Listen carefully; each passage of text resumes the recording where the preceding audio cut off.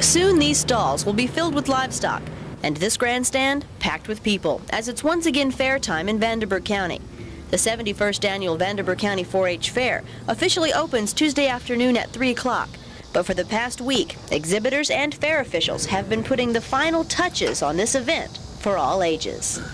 Kids play a major role out here. They have bubble gum blowing contest. They have a watermelon watermelon contest. They have a pie eating contest one day, frog jumping contest. So all during the day, the 4-H is having their activities going on. The fair will feature its traditional events, such as the ATV races, the Queen contest, livestock and project judging, the demolition derby, tractor pull, and of course, plenty of food, rides, and entertainment, with Steve Werner performing on Friday night and Lee Greenwood on Saturday, with a special tribute to members of the military. The 4-H officials sent out special passes to over 300 area servicemen and women so that they could see the show free of charge. We've invited the whole family to come out. Most of them will be wearing fatigues or their uniform, and so if you have a chance, stop and say thanks for a job well done. We're really proud of them. The last 2 years have brought record crowds out to see the fair, and soon these gates will be packed once again. Admission to get in is $4, and children under 10 are free. And fair officials say that, weather permitting, this year will be the best yet. From the Vanderburgh County 4-H Fairgrounds, Kendall Cummings, Channel 7, Eyewitness News.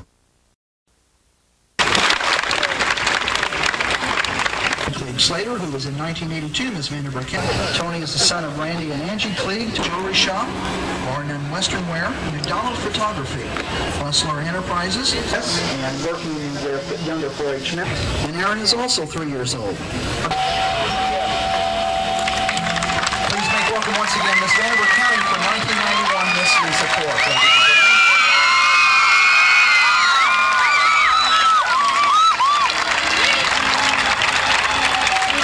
You that there is still a lot of activity going on this evening, and just a few plenty of food available. There's a lot of great activities going on all the rest of the week, so we hope you enjoy them. It's been my privilege to... Yesterday and today, fresher and brighter, so you can listen while you're at home, while you work, and in your car, on the new 104 FM WIKY.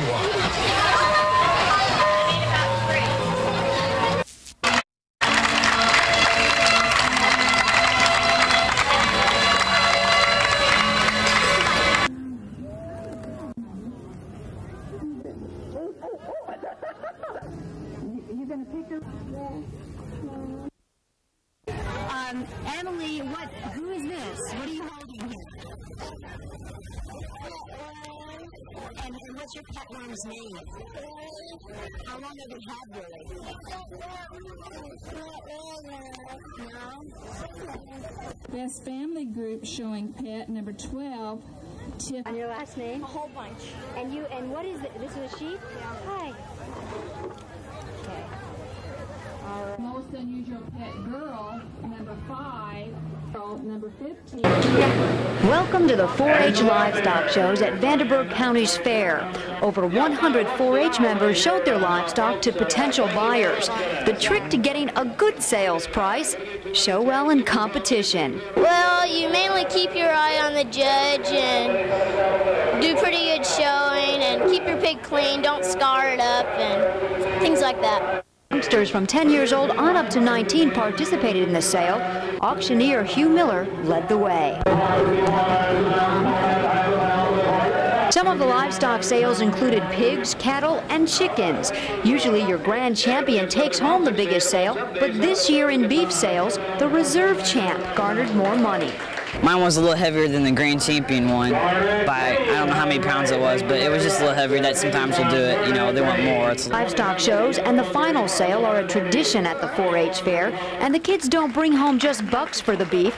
They receive an education in agriculture. Man, a real learning experience. You know, I was a country boy, and I learned a whole lot through 4-H. You know, if nothing else, confidence, and I think that still exists today. The kids just feel better about themselves when they do well. What do you get when you put your head, heart, hands, and health together? You get 4 H's in a clover that stand for the National Youth Organization, whose slogan is to learn by doing.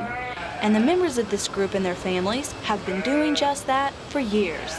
whole 4-H program. It gives kids projects to work with, and you know, it keeps them off the streets. And they got younger kids have got to have things to do also.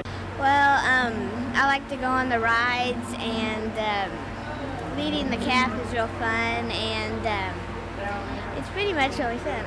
The fair is a special time for 4-Hers of all ages. However, it's the young that really get a chance to shine. These young people work together on different projects and have meetings once a month. The fair is definitely the main event. It's kind of the wrap-up of the year. After the fair is over, clubs kind of die down, and then they start up again then at the beginning of the year. The hard work and dedication from all shows when over 2,000 projects will come together at this year's festivities. With the fair ending on Saturday, these cute little bunnies won't be around long. However, 4-H officials say there are many more activities scheduled throughout the year.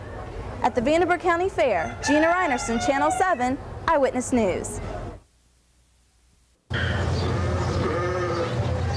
All the animals here have been groomed and fed in preparation for the Vanderburgh County Fair, and all of their care has been coming from teenagers. But don't be fooled, taking an animal to the fair isn't an easy task.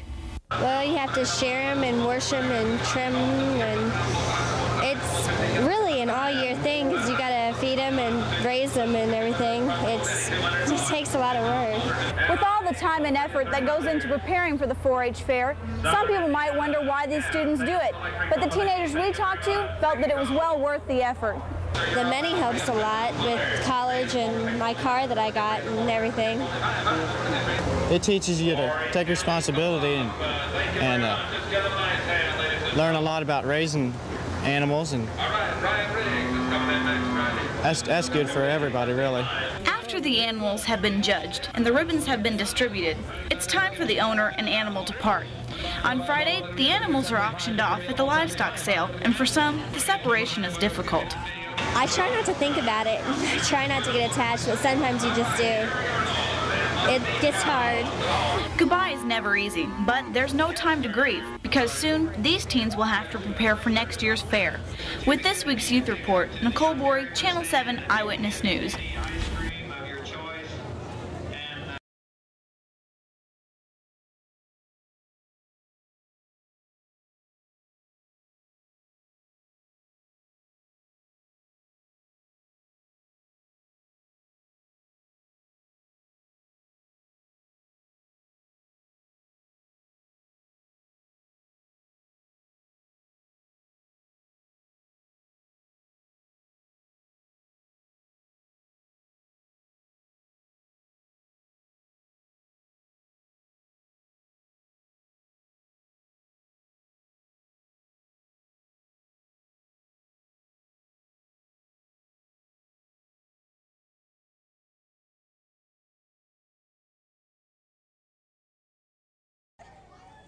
What do you think about the fair? It has all the makings of the county fair. The animals, the grandstand activities, and of course, the rides. The same rides that Kristen Hoffling and Shelley Teepool hop on every year. And they say this year is no different. Well, I like the ones that are there all the time because they have the inspectors that come, and these, they just put them up real quick, and they could miss something and have problems. Yeah, it does concern me a little bit, but I go anyway. They're fun. Yeah, I kind of trust them a little bit. Well, I know on the Tempest here, the little chains that hold you, they don't hold you. You slide one side or the other, and you'll probably have bruises when you get off. But it's not a question of safety. It's just having fun for me. Fair officials say DP Amusement conducted a strict inspection before the fair and will do a follow-up every day. Families with small children like the Mosleys say safety is having a good time while still being sensible. We feel pretty safe bringing them out here. You know, we don't let them go on the bigger rides. We like to let them go on the small rides, but there's always a chance of danger, which you get that if you walk out the door. So I guess we'll just go out here and live a little. Christine Dobbin, News 25 in Vanderburgh County. Decide, okay? What's your name? The Competitors, 75 youngsters proud to proclaim themselves full of hot air. The Ammo, a juicy chunk of bubblicious bubblegum. As for pre-competition strategy, a wide variety, from gum air temperature equalization to chew and show and chew and show and chew and show. How much do you think you need to chew it up to make it soft enough for a good bubble? Okay, if you probably 15 times. A lot, probably about 60 or 50 times. The rules. 2 chances to blow your biggest bubble. The lady with the ruler makes the call. Oh, that was 2 1/4. Whoa! That's huge! Only get one. That was 1 1/4. Okay, 1 1/2. What happened? I don't know. I know how to blow bubbles, but I just didn't know what happened today. That one popped, it got you pretty good, didn't it? Mm-hmm. It got in my nose. Of course, blowing a biggie ahead of time and trying to hang on to it is clearly out of bounds. But wait till you hear about the ones that got away. The biggest bubble I ever blown was like that big. About that big. All this bubble blowing got me wondering if I still had it in me. So here we go. Okay, you gotta be 4 3/4. 4 inches! Not bad. That was a good one. Good, but not good enough. The winning bubble tipped the ruler at 5 inches. Try scraping that off your lip. Kathy Privel, News 25 at the Vanderburgh County Fair. Ready, set, go! They like getting dirty. Some kids just like getting dirty. It's a lot of fun when the queens join us and they get all dirty, and people like to see that. It was great. Me and the queen attendants and the Miss Young Miss, we just were competing against each other, and I think I won. It's hard, sort of, but it's fun and very messy. I've been practicing for it when we eat watermelon, and it was cold.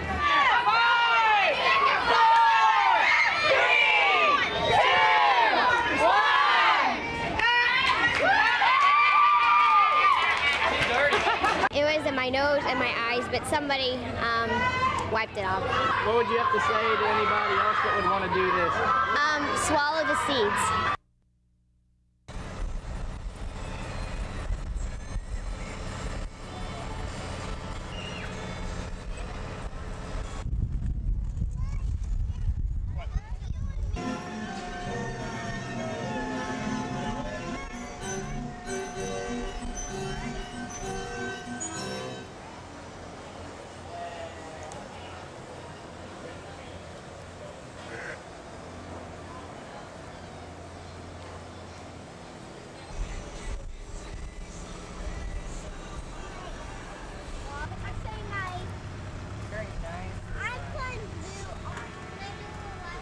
One of the things that we did different this year is we had a veterans recognition prior to the concert on Wednesday night, and I think that drew in a crowd of people who perhaps had not come to the fair before.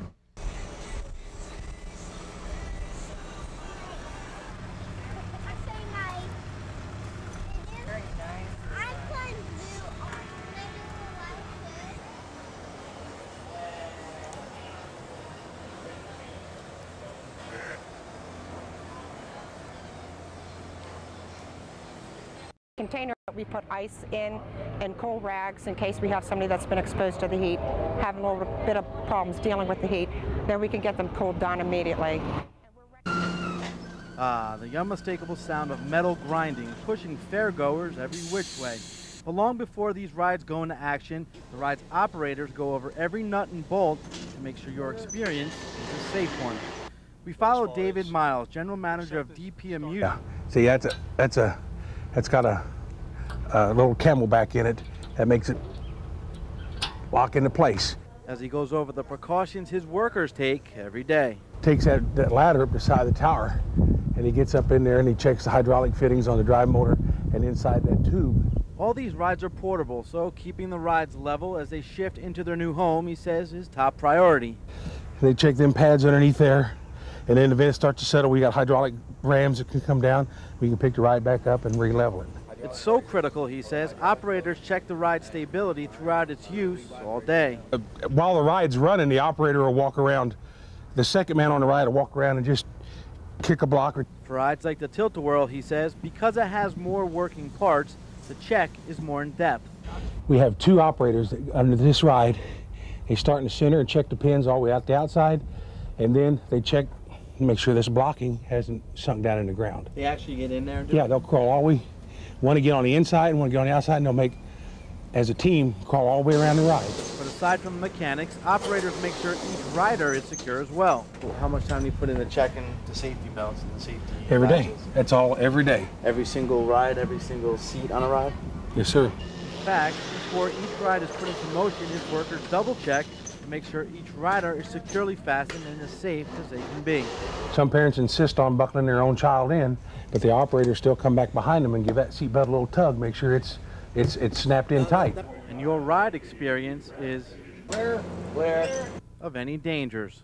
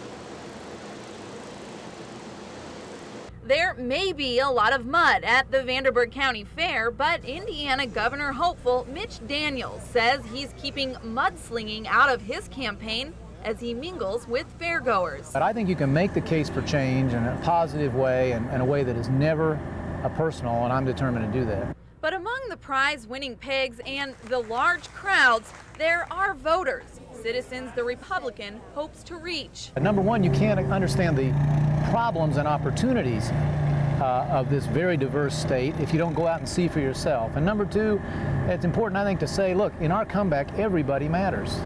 Daniels looks back on his day at the fair and says it wasn't just about politics. You know, fairs are for fun, and I talked to many more people in there about their, kid in 4-H or where to get the best pork chop than I did about politics.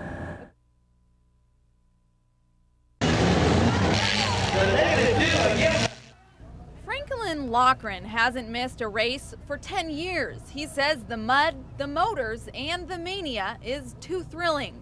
I just like it because it's fun. It's interesting to see people smash other cars up.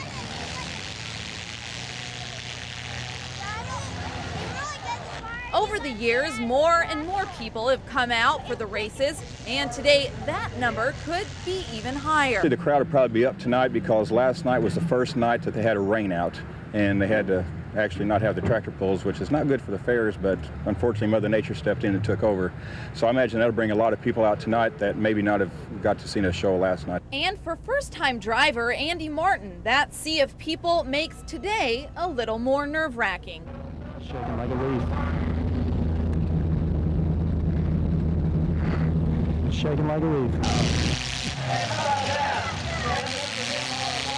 Not having to worry about them being angry, not have to worry about insurance, not have to worry about anything, but just go out there and have fun. Nervousness aside, Martin smashes his way into the next round. I had a blast, and I don't know that I may never get through this again, but this one time there's going to be a lot of memories for it. Tiffany Fenwick says she's been coming to this demolition derby since she was a baby. Now she's bringing her babies. They crash into each other. She says they came to the grandstand 7 hours early today to claim top row seats, keeping a safe distance from the mayhem. Not really sitting up here. Sometimes down there in the front it does get a little scary. Organizers say one thing they did to keep cars from going into the audience was putting up this wall between the stands and the arena. We also have what they call berms that go around the arena that keeps the cars away from that concrete. So there's a protection there. People in the audience told me it did make them feel protected from the potentially dangerous event. I'm not worried much about it. I mean, there's a barrier there, so that helps. The Vanderburgh County Sheriff's Office was also there, making sure no one was walking too close to the cars or sitting on the walls. We set up a perimeter in the area, allow people to pass back and forth across from the pit areas. With one goal in mind. We try to keep them out of harm's way. He says emergency crews with ambulances and life flights were on standby but did not have to be used tonight. But the fire crews did come in handy. While I was there, a small fire broke out on one of the Derby cars, but they put it out quickly and no one was injured.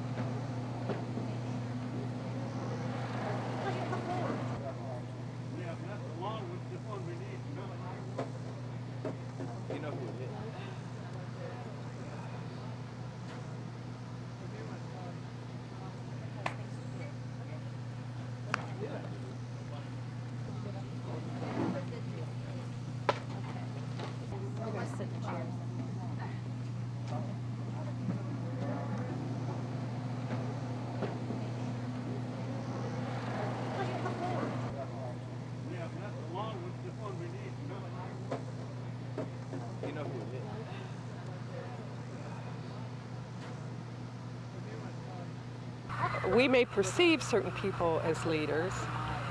All of us can be leaders by making a difference and by doing the right thing and standing up for what is right.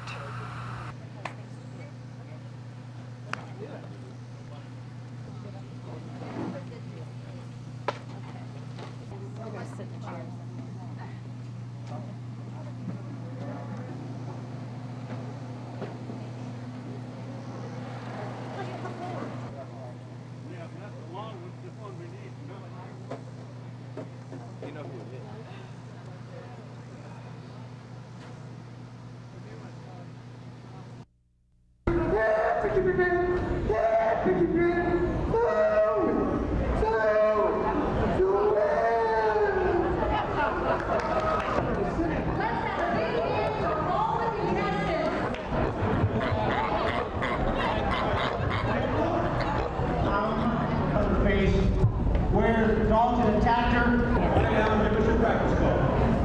Big boy! Big boy! Right here.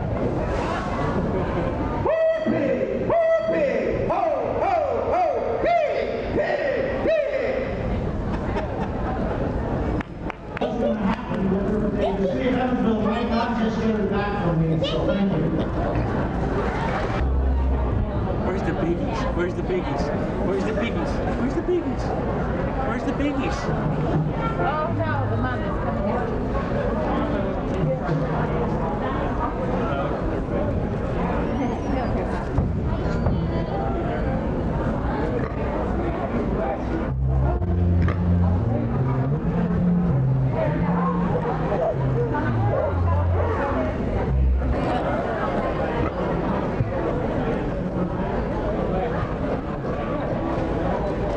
Am I doing it right? Am I doing it right?